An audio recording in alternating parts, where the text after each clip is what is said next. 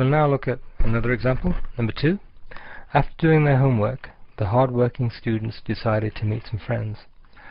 What is the essential information here? And what is background information? Now, the fact that this sentence begins with the word after should give you already a clue that you have some kind of a this is a subordinator, so this is a subordinating thing, and this comma should also give you a clue. So it's the students decided something. So if we look at the predicate, we have a predicator, and in that predicator there's a verb phrase, and the verb phrase, it's so I'll write just verb phrase here just to make sure, and there's a lexical verb, and that lexical verb is decided.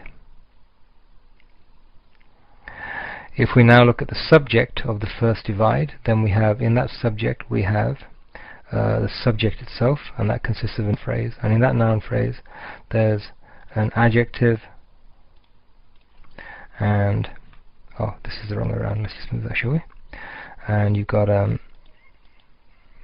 adjective and a noun, and you've got a determiner. If we look at the first part, after doing their homework, that consists of after doing. So this is a non-finite clause. There's a non-finite verb there. We'll not analyze that further just yet. If we now go back into the predicate, and we had the students decided something. Now, the direct object, how is that realized? That's also realized as a non-finite clause. It's to meet some friends, and so it's a non-finite clause there.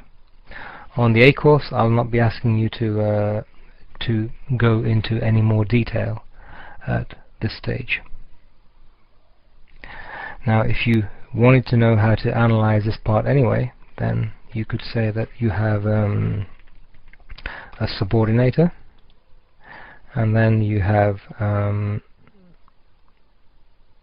you'd say you have a subject, but the subject is empty, and you have a predicate, and if you then go into the subject, then this is empty, and in the predicate there's a finite verb, and in that, sorry, a verb phrase, and in that verb phrase there's an empty, the finite verb position, that's empty, but you then have a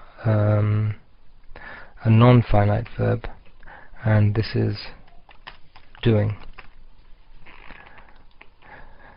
So, and then you could analyze it further. So somebody had been doing their homework, and then this would be a direct object there, and so on. But we'll not go into that much detail, at least in this explanation.